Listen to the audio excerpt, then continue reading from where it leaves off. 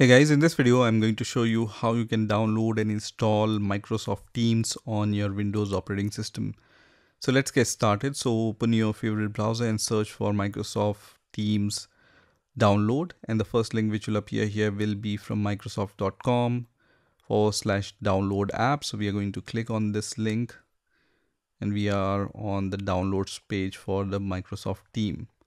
So we want to download Microsoft Team for our Windows 11 operating system. So we are going to choose this option which says download for desktop. And then you have two options here.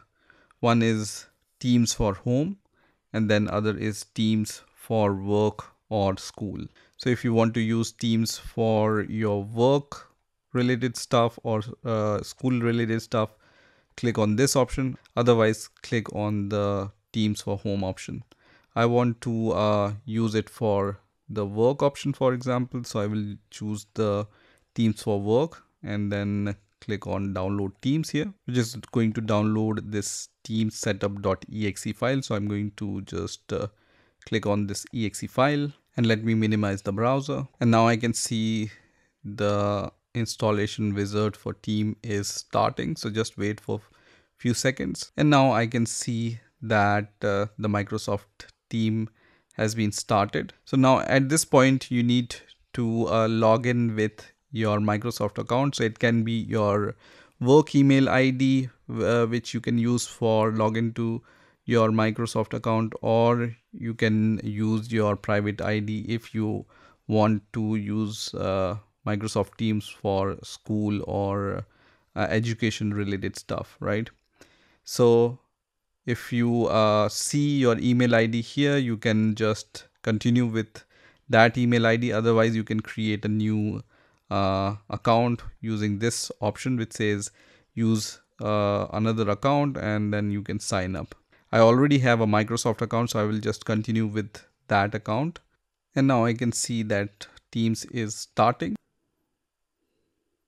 And now it says loading Microsoft Teams. And now I can see that the Teams has been started. So when it starts for the first time, you will see this kind of message which says where would you like to start, and under this you can see a few options. I'm going to choose the work option here, and now I can see that I'm logged into my Microsoft Teams account, and now I can use Microsoft Team. So you can see the interface of Microsoft Teams looks like this. Here you can invite people. If you have some link, you can also open that Microsoft Team link to join some meeting in this app itself. At the top you will see the activities which are happening in Microsoft Team or in your team specifically. You can chat with some people. You can create teams here. Also, you can schedule meetings in the meeting section. So this will essentially synchronize with your Microsoft calendar and then show you all the scheduled meetings. And then if you want to call somebody, you can call it from here.